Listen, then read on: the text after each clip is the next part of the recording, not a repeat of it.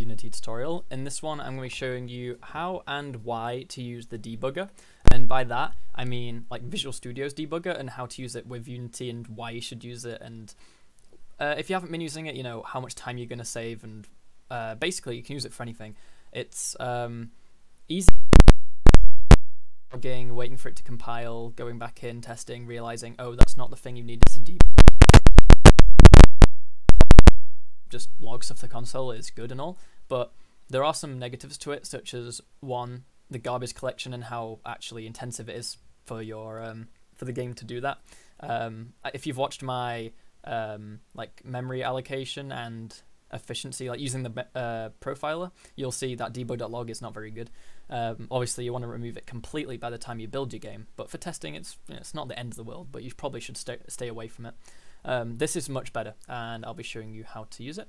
Obviously, I want to start off by saying thank you to Paul Robinson and Phil Bourne for being $5 patrons on... I should always say that. I should say $5 donators on... Grammatically better, but anyway. If anyone else wants to help support, then the link's in the description below. Apart from that, let's get into it. So, here I've just opened up a random project that I use for one of my tutorials. I think this is the Raycast one. Yeah, Raycast one. Okay, so you don't use anything. To be honest, you don't need a project open to do this. You don't have to follow along, but you can if you want. This works for any project. You know, this is...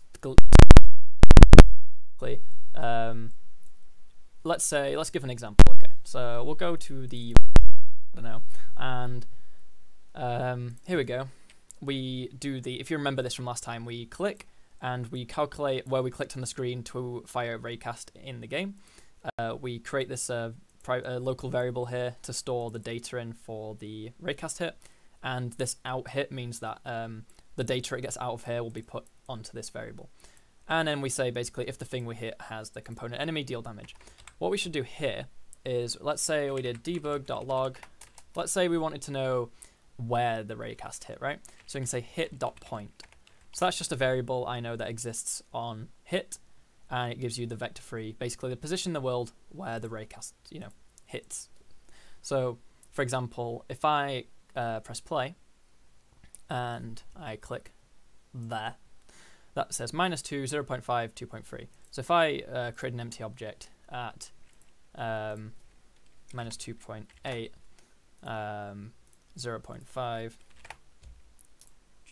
-2.3, and we go into the scene view, you'll see this game object here is there. Now, if you think about the angle I fired from, that's right, isn't it? I clicked there, and that's where it was. Where I got. Okay? And that's nice and all. But then, let's say you had some code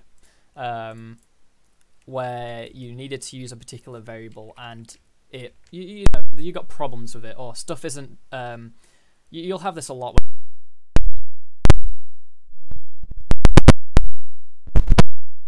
This should be, you know, equal to 5 at this point, but it's equal to 2, or something like that. You'll have problems with variables. You'll have problems all over the point. And what you might do is, what I see a lot... Okay, maybe I need to know about this, so I'll say .log, bloody blah, I don't know, screen camera. And then debug.log, hit, blah, blah. And then, you know, as I said, debug.log's not good anyway, and then, you know, spamming it, and then you get confused in the console what's what. So the debugger, okay, so it's going to be quite a short video, but there are plenty of uses of it. So let's say in here, when I click, I want to know the particular position I hit. Well, what you can actually do is you can press this attach to Unity button up here. So if I press attach to Unity and just wait, I'll say build started, I'll take a few seconds, and then it's done. Okay, it's ready. When it goes orange, and you can tell it's ready when that button goes to a pause. And basically what that means now is it's ready to go. So if I press play, everything seems normal. I'm playing the game, and it's doing its thing. Whenever I click to shoot, yeah, it's right. Then, if I now go to the code and add what's called a breakpoint. Now, this isn't just Visual Studio specific. This not all, but most compilers have breakpoints. Obviously, as I said, yes, not everyone does, but most do. And what it means is you can set a line. So you put a breakpoint on a line. Let's say, you know, this line.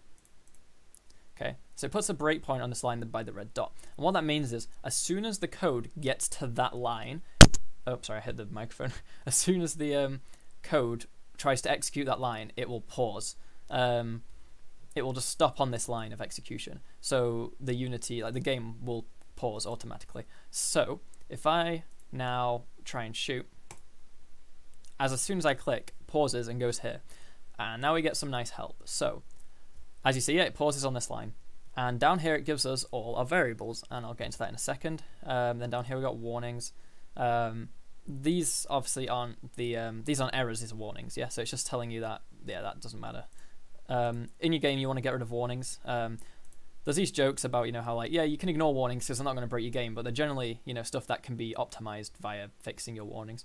But anyway, you see down here we've got variables, one called this, one called ray, and one called hit. So the one called this isn't actually a variable. What it means is it's all the variables inside this class. So we've got a base and a screen camera. And as you see, these are just these aren't necessarily things that we've set, if you know what I mean. These are just things that are on this object. Screen camera is a class that I think I've made. Where's the project?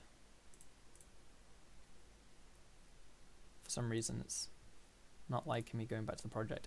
So if I go to the camera, I think because it's paused it's not letting me. But anyway,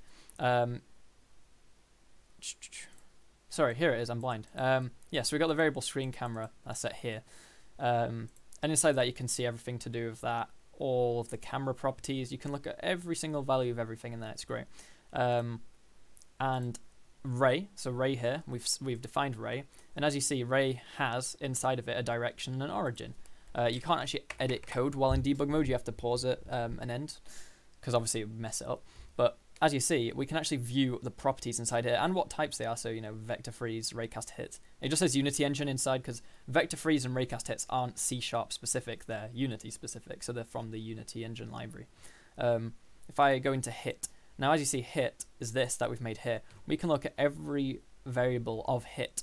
So you see collider, null, distance, 0, whatever. Now the reason that is 0, or that all these empty values, is because it's paused it on this line before the line runs, right? This code hasn't been run yet. We haven't actually done the physics raycast. So what I can do is, I don't have to set a breakpoint on the next line, stop there. If you look up here, you've got a few tools. So first of all, continue just means play the game, right? So continue, give it a second, we're playing the game again. Click, oh, this line's been called again, we'll stop. Then, if you press, you see here, they're all different ones. So show next statement will go to the next one, but you know, there is no next one.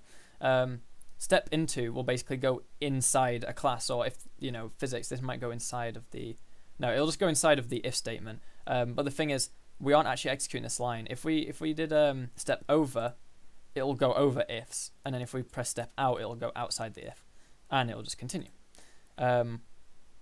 So if we now press continue, go back to the code. If we go to the shooter, we have moved this now. Oh no, we haven't, sorry. We'll put that there. We'll go shoot something. Pause the execution. So if we now see this step into, you can actually just go to, alright, let's say we want to step into this if, okay. If I go to the hit now, we actually have the data on the hit because it's been filled in now. So as you see, the collider, we collided with cube, which is a box collider, Unity engine, whatever. Distance, it's 4.2, you know, you get all that value. You get all the values down here. Now I know on the recording this might be small, but you know, you can look on your own. I can make this bigger, but it won't actually size up the text or anything. I don't know if you can't really zoom into the text. But yeah, it has all the data down here that you can access, and you can look inside everything. You know, everything you'll ever need is down here in this. It's very, very helpful. Let's say, for example, what do we expect, all right? If we can press continue and we get rid of this breakpoint. All right, so we're going to have an object in this. Where are the enemies? Here they are. So if I like move the camera, so Control-Shift-F. All right, so as you know, if I click on these, they take damage. So how about if I had a breakpoint inside the enemy thing where it deals damage? Okay, let's add a breakpoint here. Now, actually, it doesn't put it on the line. If you click here, it'll put it on the next line. It doesn't do it on the actual function call line. Because if you think about it, this isn't a line of code which gets executed as such. This is just the container for the thing. This anything inside here will get executed. So we'll put the breakpoint there, and we'll go shoot him. So before it deals the damage, it's going to say, all right, so we have all the data on this. So we have, you know, the current health, max health is 100, health bar is the slider. We've got everything set. Then if you see damage is a variable which we've been passing in, and that's 20. So we can actually see when this function gets called what damage is just about to be dealt. So we can say, okay, yep, 20.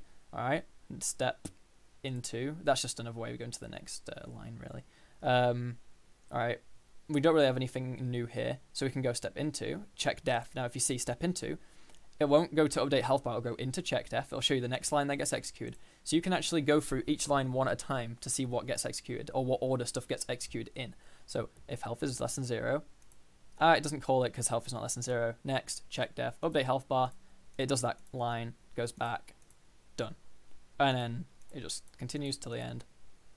And because it's an update, you know, all the updates will just get called, basically. If you just kept going through, it just shows you all the updates are getting called.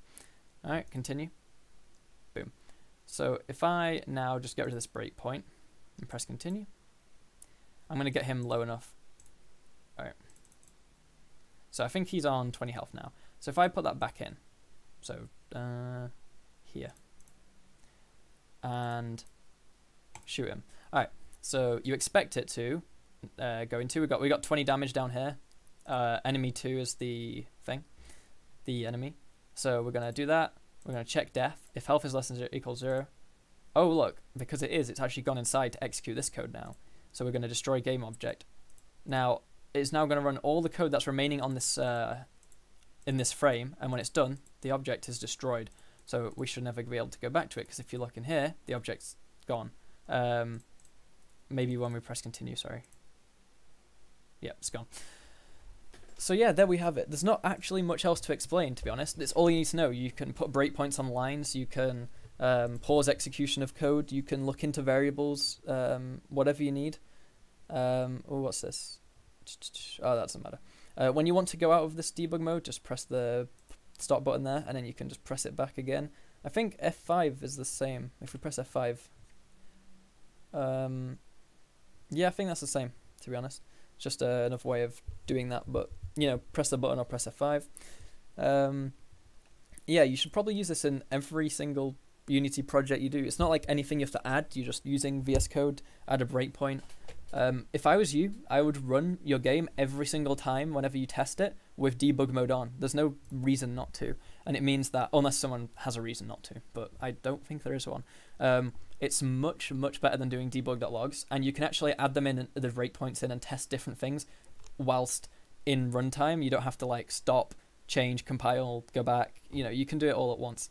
It just helps you fix bugs so much faster, and just basically it helps you be more productive. It's insane. It's, you know, you should use it all the time. I'm surprised I didn't make a video on this sooner. I just assumed people would use it, but I've never really seen anyone do it like on any other YouTube videos. So I thought, you know, people might want to see this. So if you work with, or you know people who use Unity, or I mean, to be honest, this is just generally for any programming in general, you should use debug mode.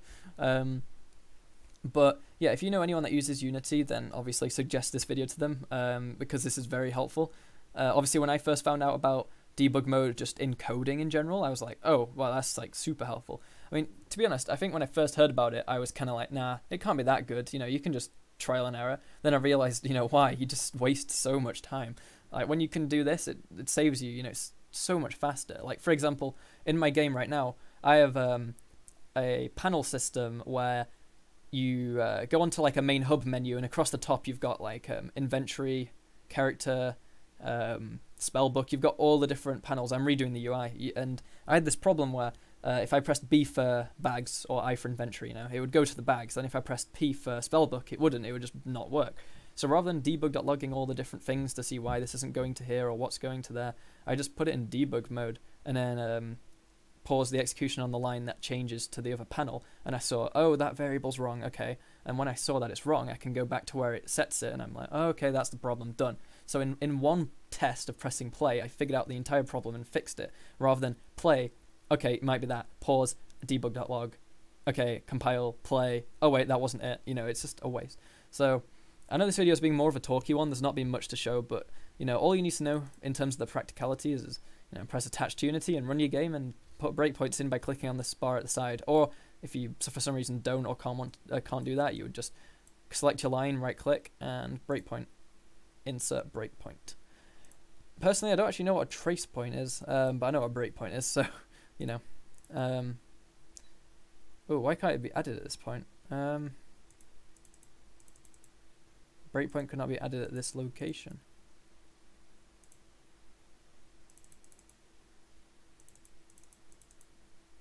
Alright, apparently you can't actually just do it on setting a variable. I mean, I guess that makes sense. I don't know, that's weird. But anyway, yeah, you can do it practically anyway, just go set them. Don't overdo it. It's not a problem, it's just, it's easier to put one near where you need to, at the start of where you need to check, and then just go step into, step over, whatever. Depends what you want to check. So yeah, if you haven't already, obviously like and subscribe, it'd mean a lot. Check out the Patreon link down below. But apart from that, thanks for watching, and goodbye.